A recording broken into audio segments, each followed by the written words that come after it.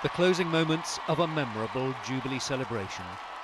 Back onto the palace balcony came the Queen, accompanied by Prince Charles and the Duchess of Cornwall and the Cambridges. 1 current and 3 future monarchs, Charles, William and George. It was the image which the crowds had been hoping to see, an image which emphasises the institution's continuity. A monarch who's reigned for 70 years, looking to the future and offering reassurance.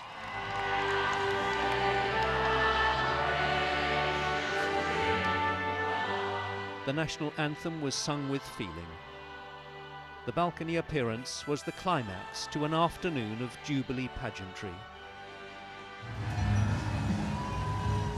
It had all been very British, the story of the 7 decades of the Queen's reign. The sights, the sounds, the dance moves, the faces and all those memories. The organisers had called this section the time of our lives.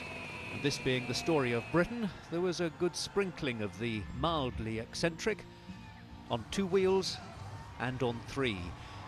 All of which, it must be said, were doing rather better than this 4-wheeler. Leading the pageant was the gold coach, the coach that had taken the Queen to her coronation. Images of her on that journey were projected onto the windows. The coach was making its first public appearance since the Golden Jubilee in 2002.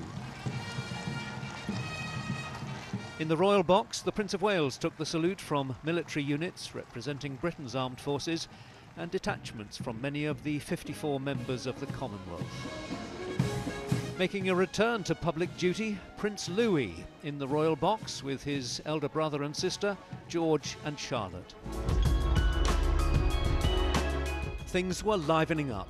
The parade was on to the 2010s. There were break dancers.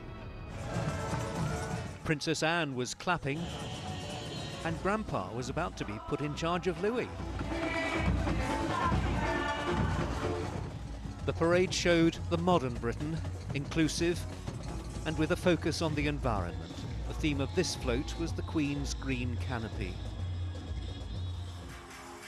At 4:30, the Royal Standard was broken out above Buckingham Palace. Half an hour later, the Queen was on the palace balcony. In a statement, the Queen said she'd been humbled and deeply touched that so many people had taken to the streets to mark her Jubilee.